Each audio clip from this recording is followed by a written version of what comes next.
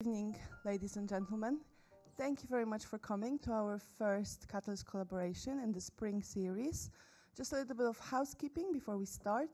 If you can please make sure that your phones are on silent.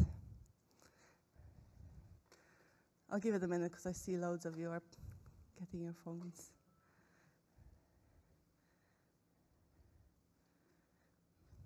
Thank you. We don't expect any fire alarms, so if there is one, there is a fire exit behind you, on my right and on my left, and if we could calmly exit the building and assemble outside of the Catalyst, that would be wonderful. And that's it for the housekeeping. So I will now hand you over to our speakers, Professor Martin Jones, Vice-Chancellor and Chief Executive of Staffordshire University, Professor David Etherington, Local and Regional Economic Development, and Mr. Simon Harris, Chief Executive of Citizen Advice, Staffordshire North and Stoke-on-Trent. Claudia, thank you. Just checking I'm on mic. Can you all hear me okay? The mic on? In the event of fire, please also follow me. I still hold the Stoke-on-Trent and Staffordshire under 13's 200-metre record, set in Cobridge in 1982, and you had to run fast if you were in Cobridge in 1982. Thank you. It's a pleasure to see so many people here today. Hands up if you're not part of the university in any way, you're from the civic community. Probably about half this room, which is great, are members of the Stoke-on-Trent and Staffordshire community. I would like to applaud the fact we've got that diversity here today. I want to talk about something with David and Simon, but can I just introduce my two colleagues to you? David, I've known you since 1994 when I was doing my PhD at Manchester University. David wrote a pamphlet for the local government information unit on an innovative scheme called job rotation. David was working in Huddersfield at the time, worked in and out of local government, and is now, having been a visiting professor, a full professor here at Staffordshire University. David, you want us to stand up? It's David. Simon is next to David. Simon is the Chief Exec of Staffordshire North and Stoke-on-Trent Citizens Advice. I met you, Simon, in the Hardship Commission. You did, yes. Simon. Together, the University and the Hardship Commission have worked on 3 or 4 reports since 2021. First report we did was the impact on COVID, the link between COVID and benefit changes and poverty and destitution, as we called it then. That was like a COVID monitoring project. There was then a campaign about the universal credit £10. And then we did a third piece of work, which was then when the hardship crisis started to emerge, based on turning up or down the heat, Simon, your report, and that led to the Families on the Brink report that we did earlier this year. What we want to do today with you is to kind of explore a topic that is challenging in terms of the link between poverty and destitution and Stoke-on-Trent, really. I'll give some introductory context to this, but what we want to do is to kind of draw on some quantitative national and local data, but also talk about local experiences on the ground of how residents are working with and struggling with the lived experience of poverty in Stoke-on-Trent. Now, Simon covers Stoke-on-Trent and North Staffordshire because part of your client group, Simon, is also Newcastle under Lyme that you referred to as well. And what we want to do is to kind of raise the tone of the debate, to kind of begin to talk about some of the embedded structural problems that are in the Stoke-on-Trent economy and how these are being experienced on the ground. And I think that is about kind of challenging some of the assumptions with you. But also, please see this as a genuine conversation with you as an audience in terms of a dialogue. So collectively, we'll speak for about 35, 40 minutes. We want to leave time for interaction where we can have a conversation. I would say this is being recorded for YouTube in the background as well, just to make you aware of that at the same time. The structure of today's event will be as follows. I'll give you some brief context to where we're coming from, and David will come in and talk about what we think, and I know we're using strong words, but I think they're important words to talk about the notion of a humanitarian crisis. David will give some context to this, and then Simon will flesh out on the ground by talking about some of the case studies of the clients that Simon's working with. This will flesh out some of the trends and dynamics that we want to talk about. And then we want to talk about where next. You know, we are academics and practitioners. I think there's a responsibility on us and a responsibility on this university community, and there's university scholars in the room, not to just come up with a critique, but to talk about what can we do about it as well. You're on the cusp of a possible new government coming in, locally and also nationally, as an opportunity to inform and shape policy. So I think it's a genuine dialogue with all of you in the room in terms of knowing what we're going to reveal to you is what do you do about it in this context. What I'm going to do at the start of this presentation is just talk about some of the things I want to challenge. So I'm a geographer by training. And there was a debate in human geography in the late 1990s about the difference between shallow and deep public policy. By talking about deep public policy, what I want to do this evening with you is to think more deeply about how places are constituted in different ways. How to understand Stoke-on-Trent, you need to understand Staffordshire. You need to understand Staffordshire in the context of the West Midlands. You need to understand West Midlands in the context of the national economy and the national growth model that impacts in certain ways on what we see in the ground on Stoke-on-Trent and Staffordshire, as Simon and David will reveal. What I'll call for this evening, I think, is a deep approach to public policy when we question the assumptions that are being made. Policymakers frame policies in certain problems, like a prescription. You know, they write certain problems in certain ways to mobilise certain solutions. It's called a construal in academic language. And I think it's right for us as academics and practitioners to challenge some of these categories of how problems on the ground are framed. Problems on the ground are framed in certain ways to mobilise certain solutions. What I also want to do is to call in the room today is I'm involved in this in my day job. I'm a classic Gemini. You'll see me being a VC 1 minute, and on social media I try and pitch it the other way around, saying on the other hand, as an academic, we need to look at this as follows. What I want to call for this evening is that we can claim boosterism. Now, it's great to see cranes on the landscape around the goods yard, isn't it, in terms of the great infrastructure development that's happening in Stoke-on-Trent. But I think there's a duty on us as a community to also focus on the things that you don't talk about: poverty, inequality, uneven development. Because if you don't talk about those things, you're guilty of depoliticising a lot of the things in the economy, aren't you? So boosterism comes with it a genuine flip side coin to question issues of poverty and inequality here. And to understand the infrastructure that's out there in levelling up, you need to understand the link between levelling up skills and employment and inequality here. It's great to talk about the economy on the one hand, but let's also talk about people's lives, on how this is only one part of it. So yes, you can argue about property-led regeneration and infrastructure regeneration, but also it's about people and places, about skills, about proper working lives. And there's a theme that runs through this. It's the academic work that I've been doing with David since probably about 1999, David, when we started to write with each other, which is to lift that debate and talk about disadvantage and uneven development. These are difficult things that I find difficult to talk about in my day job, but I challenge, the City Council and national governments, because it's how we as a university slot into this as well, in terms of providing educational advantage in a kind of left behind place, as it were. Now, why this is important, colleagues, is this next graph I'm going to show you, because Stoke-on-Trent and Staffordshire are sandwiched between two metro superpowers, rather like a citadel. The Manchester city region to the north and to the south of the West Midlands city region. That gap in the middle, I think, is really, really important. And you'll see, as you walk from here to the glebe, you see that great development starting around the goods yard on the one hand. This is important that we're in this this era of levelling up. It's good that this is happening. But I think there's also, an opportunity of how the Stoke-on-Trent city region, presents it. So you've got the levelling up narrative from national government as context, being mirrored by the notion of powering up by Stoke City Council, which is important to raise that boosterist game on the horizon here. And I want to say there are opportunities here to talk about, the challenges of post-Brexit and a post-COVID economy here. But also at the same time, I would claim some caution around that. This is the Mitchell Index. You'll see this if you Google economic growth in Stoke-on-Trent. You'll see a Mitchell report that's highlighted where Stoke-on-Trent is one of the fastest growing local economies in recent years in terms of percentages of jobs increased here. Again, you need to situate this in terms of where this number's coming from. It's a percentage. There's no debate locally really about the quality of work, the quality of what these jobs in, and the quality of the sector here. If I said to you, and this is what Clinton did for 20 years, he said, I created 200 jobs, and one bloke put his hand up and said, yeah, I got 9 of them. So in a sense, what I'm calling for today is a proper debate on the sustainable nature of local economic development and inclusive local economic development here, because I think this boosterist claim for jobs growth needs to be situated in terms of all the points on this slide. If you look at the data, the Stoke-on-Trent economy has rebounded fast in recent years. There's a massive conundrum out there in terms of low value added, low skills, what academics call the low skills equilibrium, in terms of where are the jobs in the Stoke-on-Trent economy? Who are the jobs for?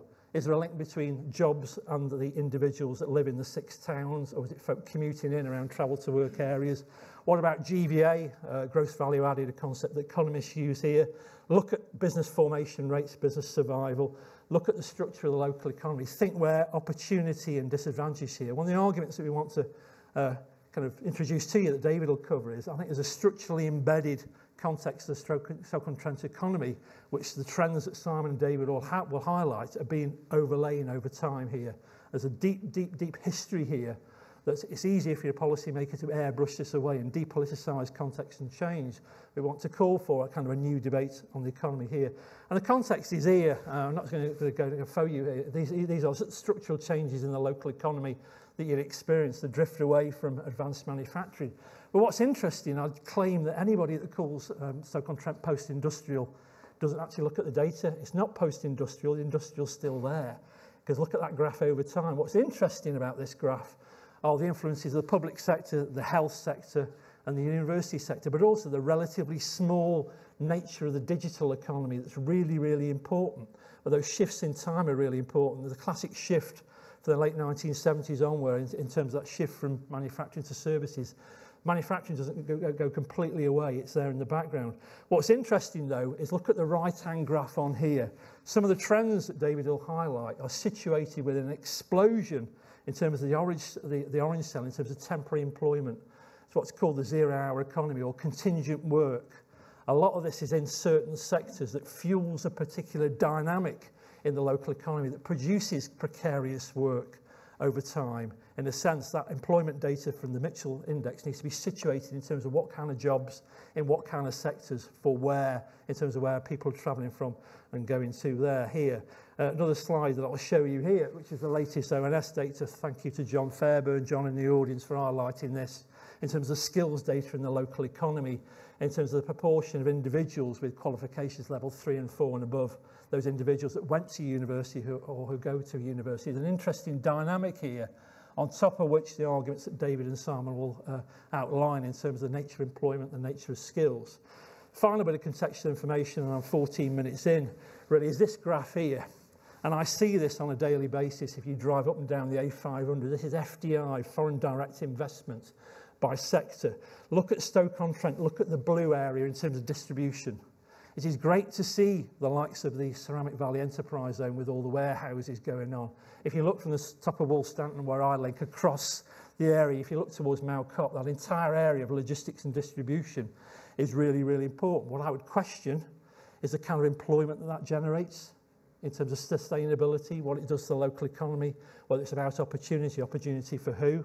Those patterns are really, really important because that's how land is invested in particular forms of economic activity in the same way here. So I think we need a broader debate on the wider nature of the local economy here. I'll come back to that in a conclusion here. So the argument I think I'm trying to make in the first section here is to understand the next section that David will talk about, is to understand, I think, the historical basis of the Stoke-on-Trent economy, trends in employment, trends in wealth, trends in opportunity and educational opportunity here. So what we call for, I think, is a wider debate on economic activity. This, I think, is a kind of an appropriate point where David will come in and talk about austerity and notions of a humanitarian crisis. David. All right, okay, thanks. Thanks, Martin. Right, Martin's set the kind of context of for my bit in this presentation, and I'm sure you want to understand, well, what we need to do is understand what we mean by austerity and what we mean by humanitarian crisis. It might be worth actually going back to some earlier reports.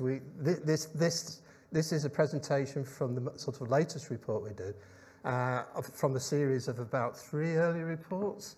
Is that right? And the last report, which was done last year, which we did about September last year, we talked about the poverty catastrophe, and strong words. And now we're talking about a humanitarian crisis. And the reason we're talking about humanitarian crisis is basically we need to kind of describe the event as it really is, and describe it as it really is. And Martin talks about how people avoid talking, saying how things really are. So what we're trying to do is actually focus on that. And the other thing is austerity. Now, what's interesting, austerity is bandied around in the media and everything, but people are not really explaining it. And our analysis of austerity is, well, it involves various things, but it's about actually cutting back expenditure, and it's something that's been going on since the late 1970s, which is interesting since the Thatcher government and probably before 1976 and the IMF.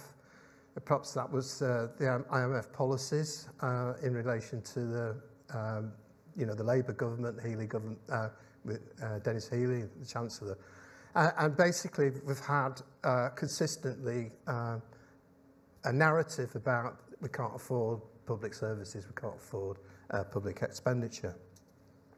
This quotation I just found out, found before, just a couple of days ago, and slotted it into the presentation. And I think from the New Economics Foundation, I think it encapsulates what we're talking about, really. Consecutive UK chancellors have already put the country through a decade of austerity. I would say 4 decades of austerity, which means we know exactly how it ends. Near stagnant earnings growth, threadbare public safety nets, and a stall in life expectancy. And that last bit is really important as well in relation to the health crisis.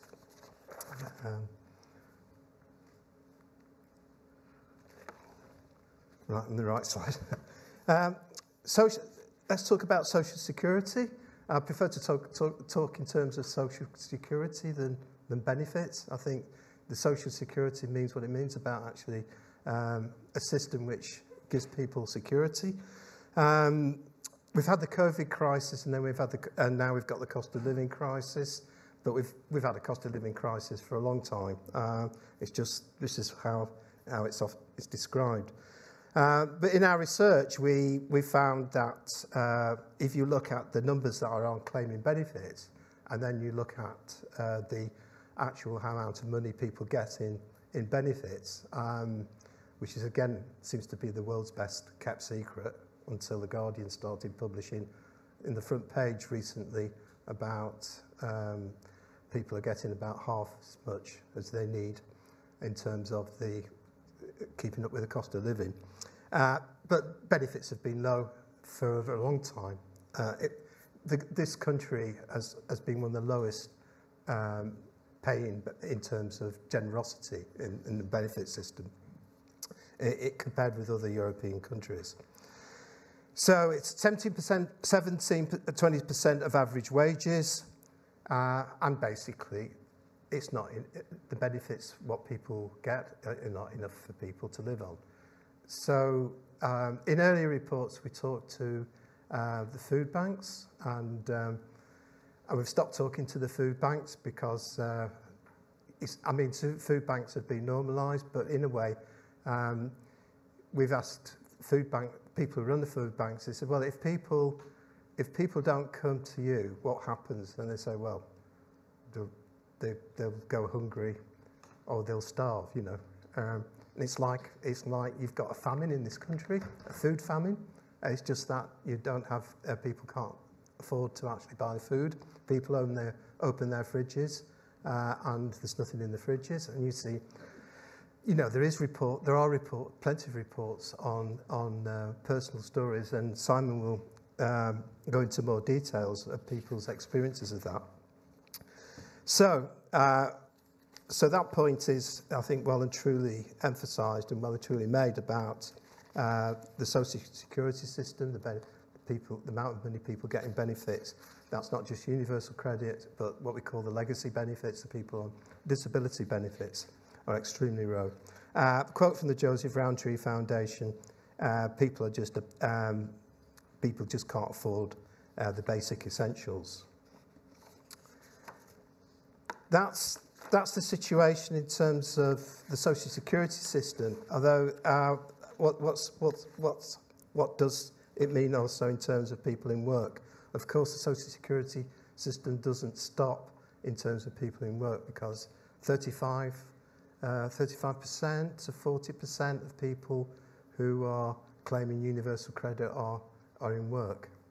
So now the government has shifted over in terms of the welfare policies as universal credit as a top-up. And of course, it's incredibly mean, you know. It's really extremely low.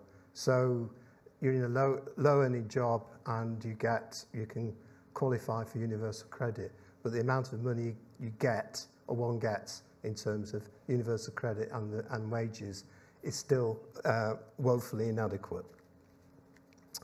And this is a city, this is an area like many other areas in the country, in the Midlands and the North, where you have high rates of people claiming out of work benefits, but also in work benefits in terms of universal credit. But you also have a system where, well, not a system, but a labour market dynamics, which Martin has been talking about where there's high proportion of people on low wages. And that's throughout the country. It just happens to be really concentrated in areas like Stoke-on-Trent, another what I call deindustrialised area. I don't know whether you mentioned deindustrialisation, but this is a long-term process, actually going in before, starting from the 50s really, but accelerated in the 1970s. So what's happened with Stoke, to sum up, is that Stoke and similar economies have never really recovered from the deindustrialisation, the closure and the destruction of the ceramics industry, as in Stoke-on-Trent, and other staple industries. And as Martin says, the alternative economic scenarios have not sufficiently provided the prosperity. Still on the theme of austerity, which is what we focused on in this report, is that childcare.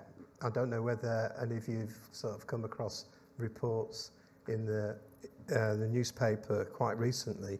Sunak had a childcare strategy which he's kind of abandoned and really upset a lot of people, even within the Conservative Party.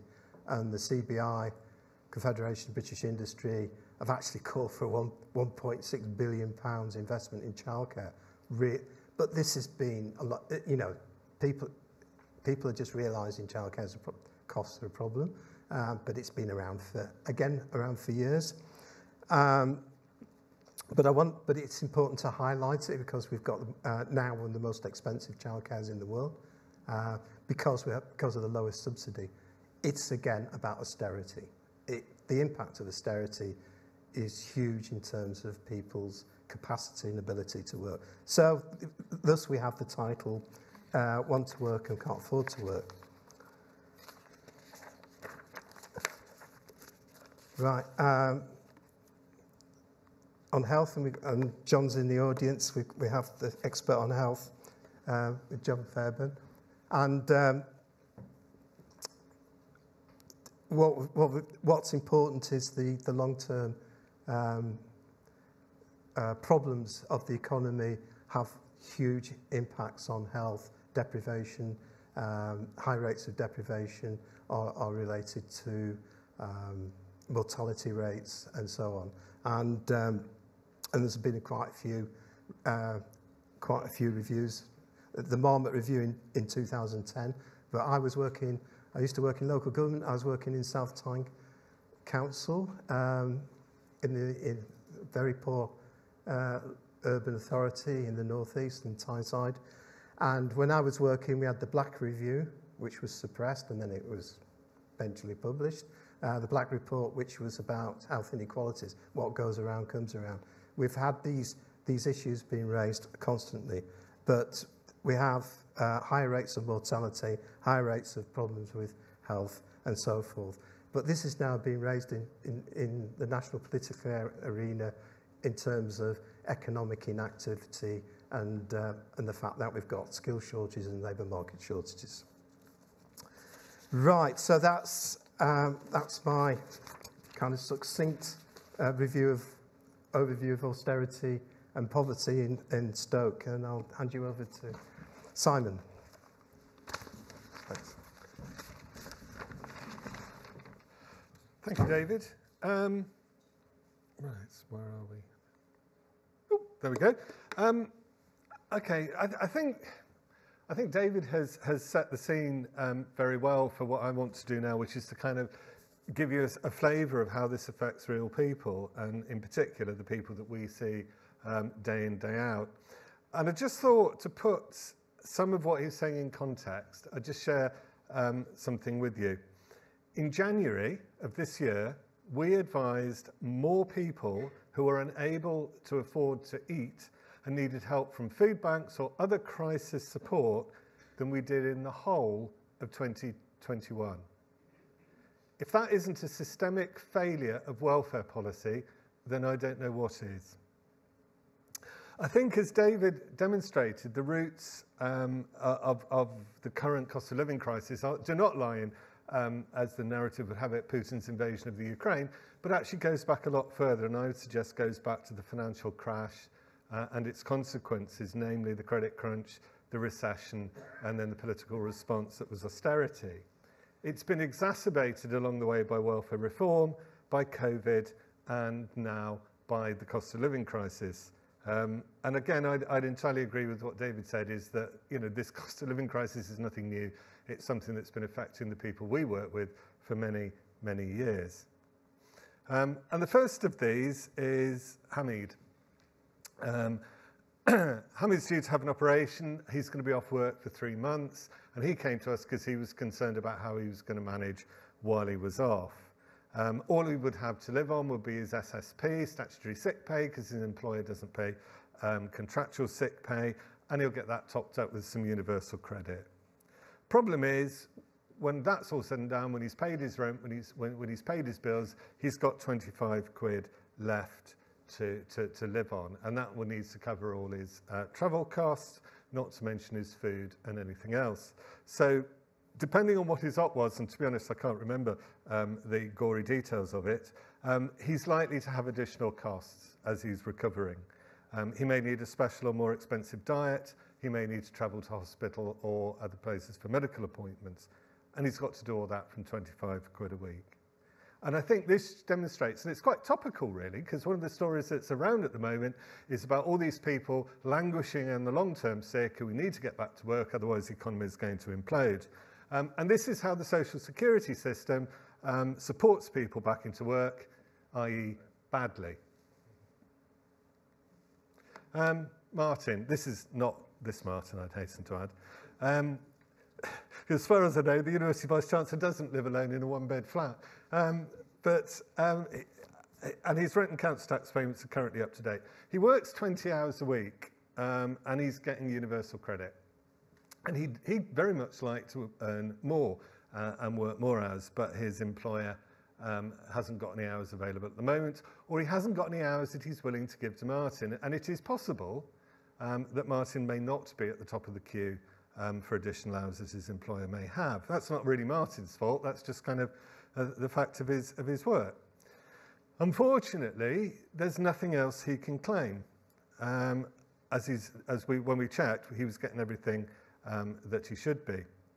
And again, he's someone who's trying to do the right thing, he's trying to work, but he's struggling to make that pay. And that's a particular challenge for people in an area like Stoke. He's on universal credit, and universal credit was designed to make it easier for people to work and easier for them to work more hours. It's meant to smooth the passage from unemployment through to full-time employment. And to a large extent it does, but what it can't legislate for is the availability of hours and the availability of work to provide those hours. What it has done is, and the big change, was to introduce something called in-work conditionality. In the old days, if you were working and claiming benefit, then the DWP by and large would leave you alone to get on with it, and they'd focus on the people that weren't working. But with in-work conditionality, if your work coach is so minded, they can decide to put conditions on your benefit to require you to seek more work or better paid work, either with your employer or with a different employer. And if you don't make enough effort, in their view, they can then sanction you by cutting your universal credit. Quite how that's meant to help escapes me, but I'm sure an intellect the size of Ian Duncan Smith's had thought that one through. Moving on. Joe. I could actually talk about Joe most of this evening, but I won't because that would get a bit dull. But Joe's case is one of several that we've seen emerging since last summer, and it demonstrates a collision, I think, between 4 different but interrelated factors: the cost of living crisis, housing law, the local housing stock, and the inadequacies of the benefit system. Joe lives in a 3-bedroom property, which is, of which 44% of the housing stock in Stoke is comprised of 3-bedroom properties, and there's another 7%, I think, that are more than 3-bedroom properties. And he lives in it with his daughter, just the 2 of them. He's working, but he's claiming universal credit on top of his wages to top that up. Unfortunately, his landlord's decided, probably because either their mortgage has gone up with interest rates rising, or because they felt they'd kind of held off during the pandemic to put the rent up, and is proposing to increase it to £600 a month. Joe's kind of a bit, he's not too keen on this. So he's done the right thing. He's gone to the rent tribunal. Unfortunately, in our experience, the rent tribunal will say £600's not an unreasonable rent for these parts. The problem he's got is that local housing allowance, which is what tenants of private properties receive to support with their rent, is set at £550 for a 3-bed property, but because Joe lives in it with his daughter, he is deemed to be under-occupying the property, and that's reduced to £425 a week, and that's the maximum help he can get. As his rent's only £450, he can make up the difference at the moment, but he can't afford an extra £175 a month, particularly on top of all the other costs that he's got.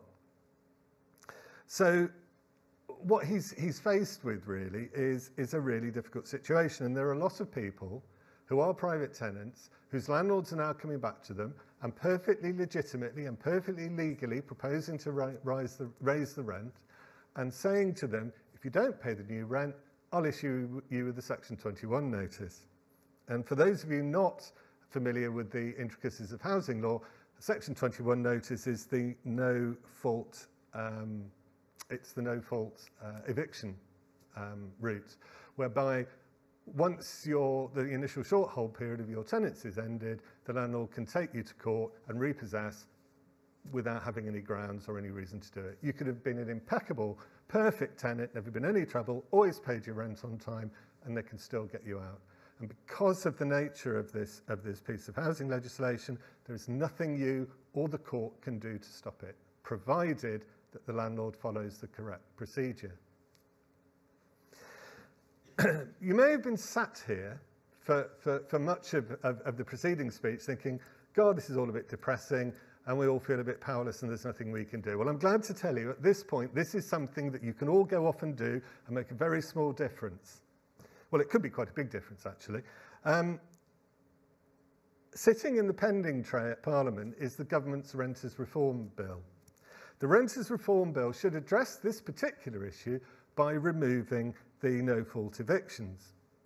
But despite this being a manifesto pledge to introduce this bill, the government hasn't done so.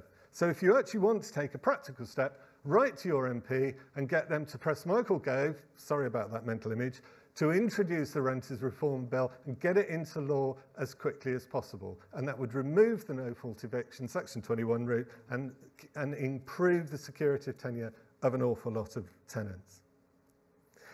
The other thing that could be done to resolve Joe's problem is to address local housing allowance. At the moment, local housing allowance, which was put in place, and the limit in it was put in place to prevent landlords, unscrupulous landlords, ripping off the taxpayer through housing benefit. The limit is the 30th decile of the rents. So if you stacked all the rents in Stoke, one on top of the other, you'd be a very sad individual. But if you did, 30%, anything above that isn't covered. Anything below that is covered. So 70% of rents in Stoke are above the local housing allowance level. That's not unique to Stoke, that's the same everywhere. So what it means is that even if you are just on universal credit and entitled to maximum support, it will be limited to a very low level. Or your choice of properties in Stoke is limited to the cheapest 30%. And finally, Janice. Janice has similar issues to Joe, but at least she's a council tenant, and she has more protection from eviction. The point here is that the law states that a rate at which arrears can be deducted from UC, and that's 20%. And that, in her case, is about £183 a month or £42 a week. It'll pay her rent arrears off in about 9 or 10 weeks, which is, great for the landlord. Some respects it's quite good for Janice, except for those 9 or 10 weeks, you probably won't be able to afford to do much else, like eat or heat a property or whatever. So she can ask the DWP to reduce it. She can get it down to 10%, but she's got to demonstrate hardship, and the landlord's got to agree. Fortunately, quite a few landlords, social landlords around here, generally speaking, will agree, and quite a few of them will actually don't want the rent arrears to be recovered at 20%, but they don't have a lot of choice unless the tenant complains. It's bizarre. It's a really strange characteristic of universal credit, but there are many, as I'm sure David will testify, many strange characteristics of universal credit. But even if it was down to 10%, that would still be more than she could comfortably afford. But that's the minimum amount if the landlord goes for the direct deduction through universal credit that the DWP is allowed to pay.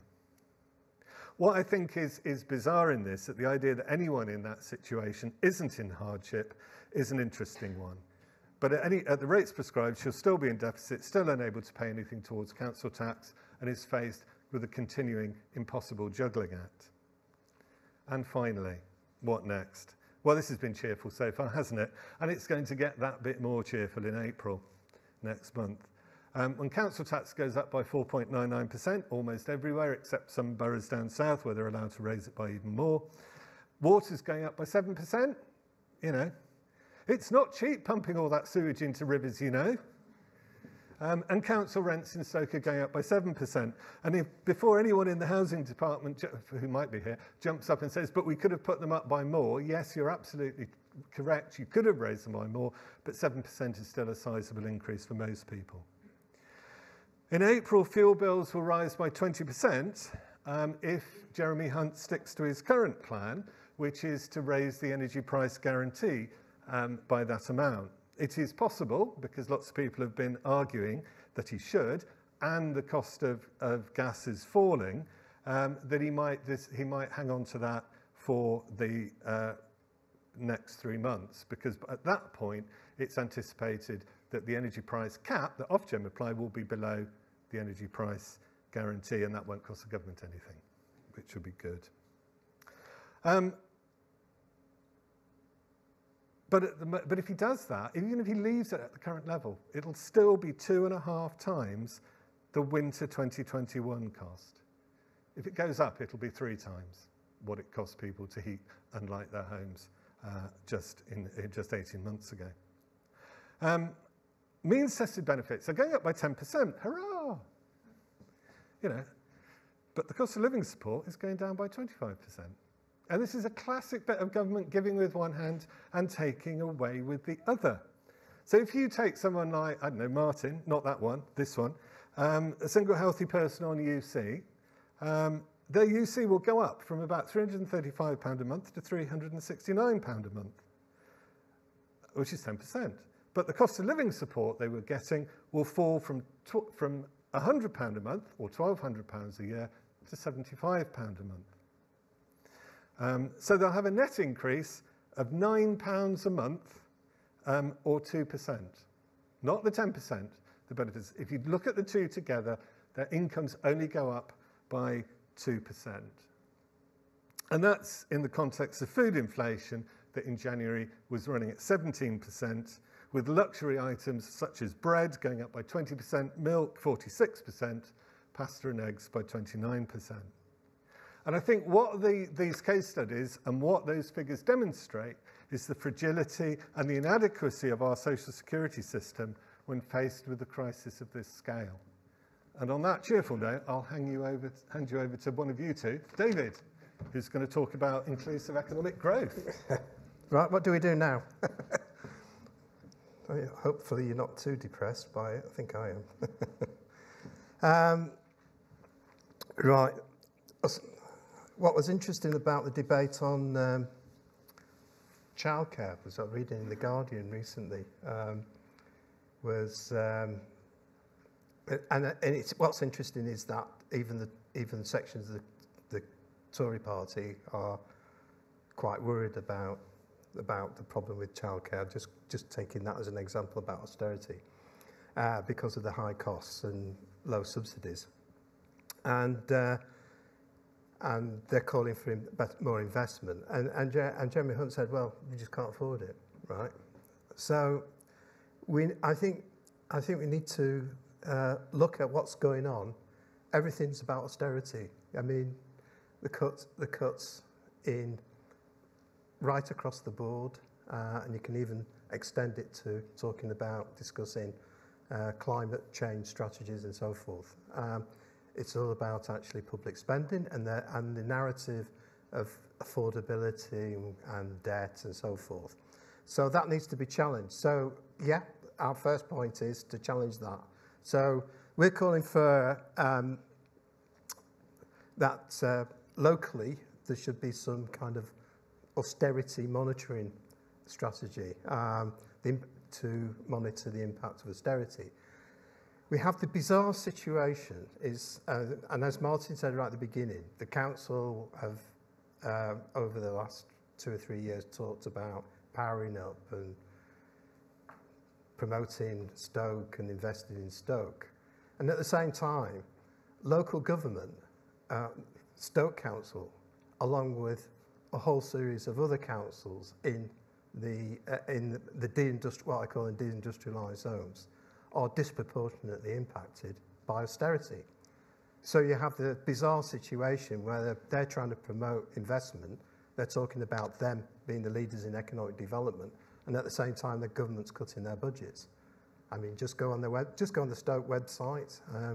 I've been doing some work on Sheffield. I was looking at their website, and they're saying we're reaching the point where Sheffield Council are reaching a point where we can't. They're going to be in excess in terms of what the budget we're getting, so we need some budget cuts. There's some councils threatened with bankruptcy. Why is it important in terms of poverty and inclusive growth? Because local government, I worked in local government for 17 years, so that was my area before I became an academic. Local government is hugely important in terms of supporting people who are disadvantaged. The poorer sections of the population rely more on local government services, and they're being cut. So to actually talk about that, it's about having a conversation of talking about things which seem to be ignored. Austerity is a false economy and is damaging the economy. So we need an independent economic review, which is not about austerity. I think it's not difficult to argue against austerity. Where do we rate in the wealthiest countries in the world? 6 or whatever. So we've got all this wealth. So we're talking about austerity in impact assessment, campaigning for investment in affordable, flexible childcare. That's something we would,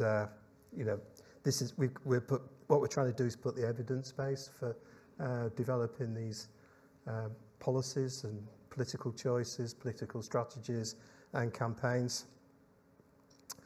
We're talking about people's experience of, lived experience of poverty, or the death experience. It's actually the death experience of poverty, because we have excessive deaths due to poverty in the areas like Stoke-on-Trent to do with health, the problems of health-related poverty.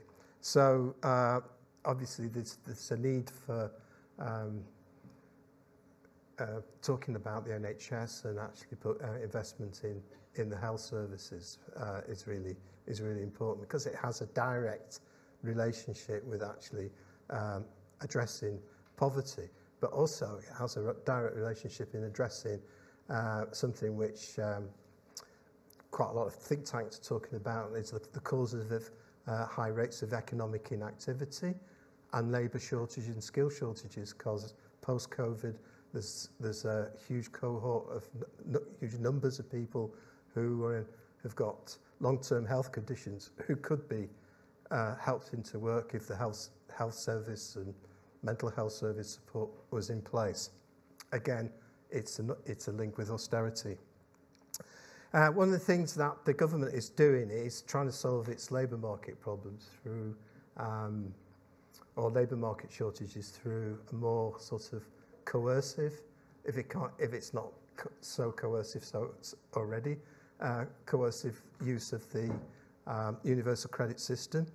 So they've now upped benefit sanctions. So in Stoke-on-Trent, again, it's the best kept secret. There's now 4 times as many people have been sanctioned on benefits as they were before. There was a kind of moratorium during the COVID crisis. That's because of the huge lobby from the welfare rights organisations, including Citizen Advice around that, but they now reintroduced them. Just read some of the statements from the Conservative Party about what they think of claimants, and then you can see why they're pursuing that policy. And the other thing we were proposing is, flowing from what I've just been talking about, is to what we've all been talking about, is greater investment in employment support, which will pay dividends. I mean, basically, to actually, if you costed some of these policies, there could be a high expenditure input, but there's also you're saving on the financial costs of poverty itself, which is about 60-odd billion pounds a year, and getting people into work, and there's also lost tax revenue. So you can do the cost-benefit analysis. It does actually pay to invest. It's a social investment. Okay, over to you. Questions? There's a roving mic.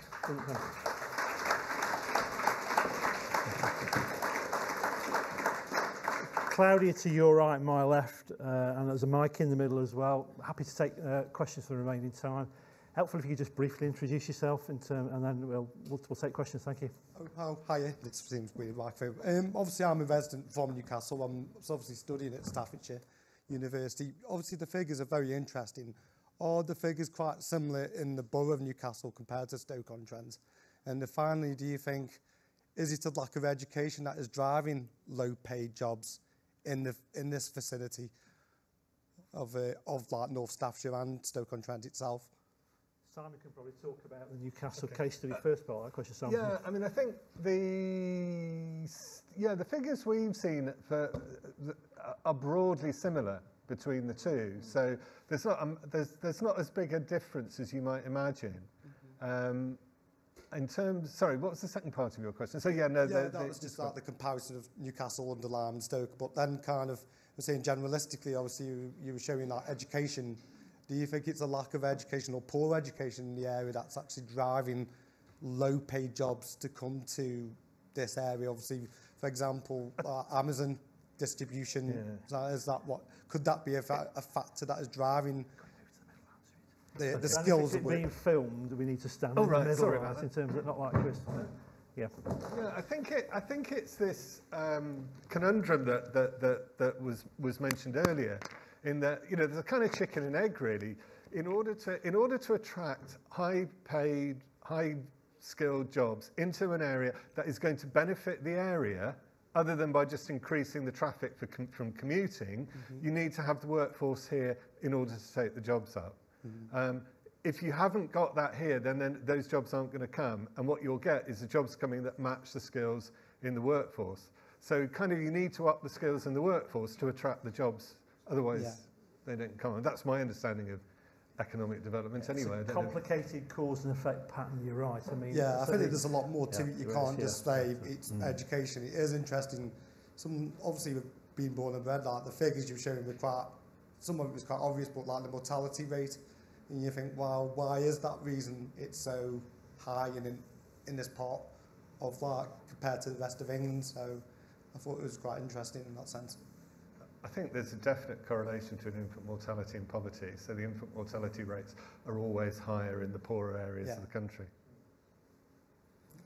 Right, we've got another question. My name's Joe Cairns. I'm ex-coal miner, ex-striking miner, and also heavily involved in the community of Newcastle under Lyme, as we've just said.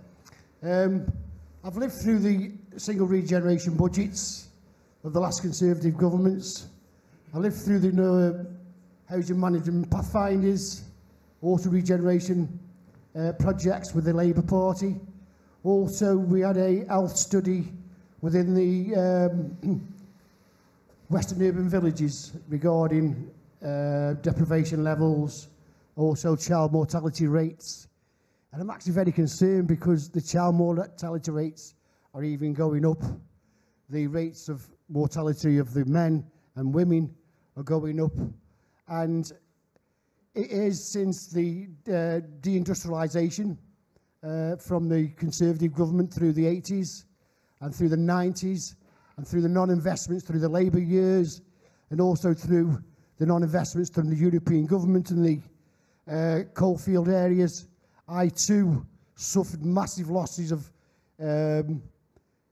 industry, career, and also within my own personal family. I actually lived the experience of what you've been talking about. My question is, I was fighting for trade union right throughout all these new planning and developments and all these new manufacturing.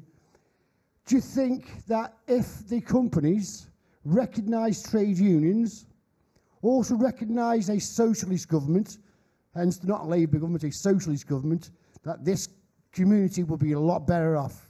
Thank you.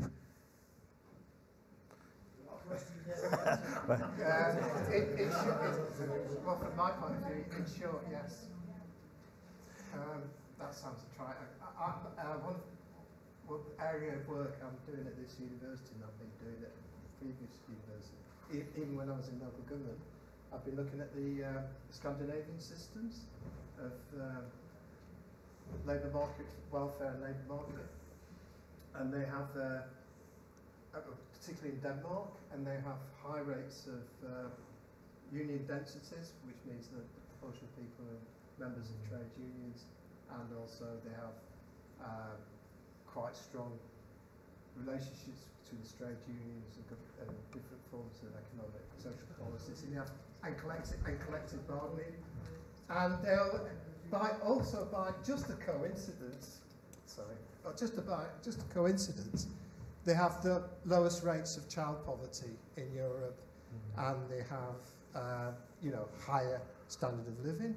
It's not perfect. There are all these countries. Everybody is affected by the impacts of international crisis and cost of living.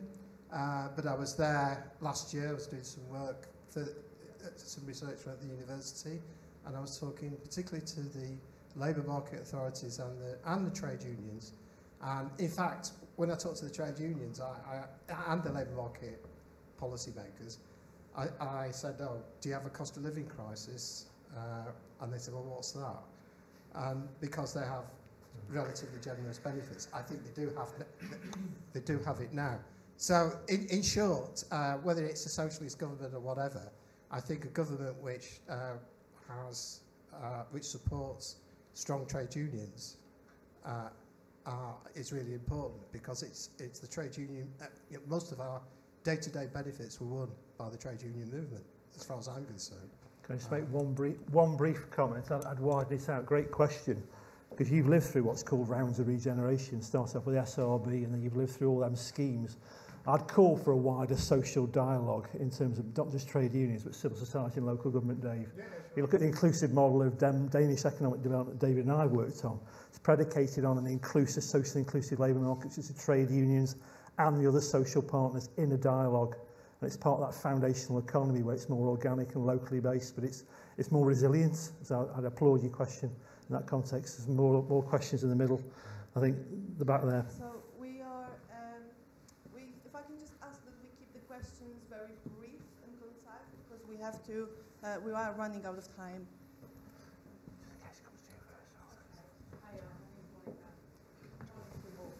Mine's a little bit of a comment and a question, but I query the effects of Stoke-on-Trent Council on poverty and deprivation in this area. And I say that because Stoke City Council in 2018-2019 wiped out £5.8 million, and just this month, I think, wiped out again £7.4 million.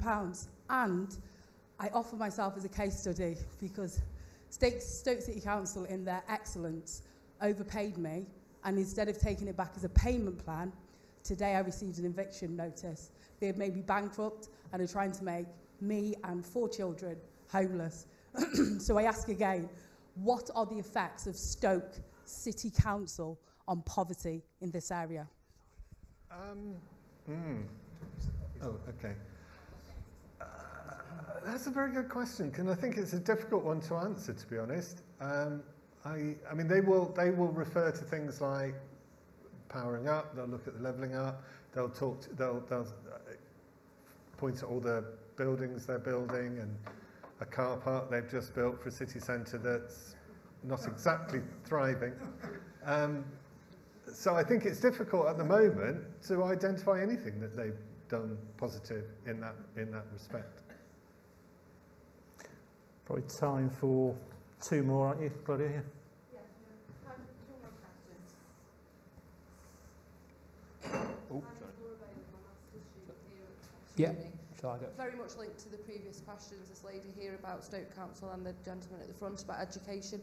We gave back, I think, 2018-19, £1 million. Stoke Council forfeited in apprenticeship levies that they didn't spend, so they're not making a commitment into the investment in the education themselves to model for other employers in the area. That's my point. Just wondered if you've got any thoughts on that.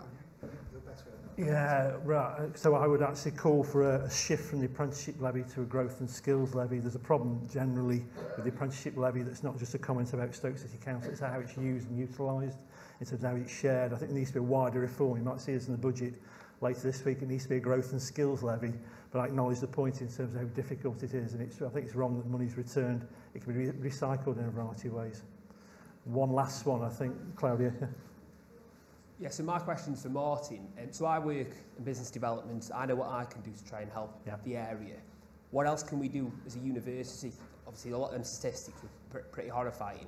Is there anything else that we as an institution can do to try and improve the area? It's a great question. There's an onus on me, given the position I hold. And yeah, it's shifting, challenging that narrative in terms of boosterism and other stuff. It's education, it's promoting an educational opportunity for education in a low participation area. Only 20% of school leavers in Staffordshire go through our education, go to a university at all. 17% Stoke-on-Trent is making that argument about investing in your future at the same time. But it also, and there are some folk in the room here, the university's involved in the MSc in entrepreneurship.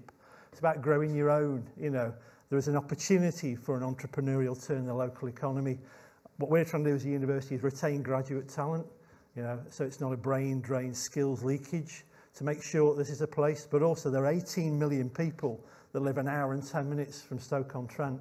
It's making out that it's the location to invest in, to come in, to have those conversations, to turn the nature of the economy around. And this university is unusual in that because it'll have that argument. Most other universities won't. They're just focused on other things. So this is why I'm involved in this with David, who also works here, and also Simon, to try and shift that narrative around here and working with partners where we can do. And that's kind of where we're pitched in that context. Can I just add very briefly, I think it's also about how the university spends its money and where it spends its money in order to support local businesses and the local economy. And because it's not short of a bob or two, as this building will tell. So I mean, if that if as much of that money can be kept locally, then it will benefit the local economy and local people. And just on that, you know, out of our 15 key performance indicators, KPI 13 is about spending the local economy. We have some targets around procurement locally to keep that money in what's called the circular economy in terms of contraction. So this building, yeah, it's a £43 million building, but it used local supplement. Chesterton, Thorpe Construction, all the cladding was sourced locally. Apprenticeships were used locally. You do better.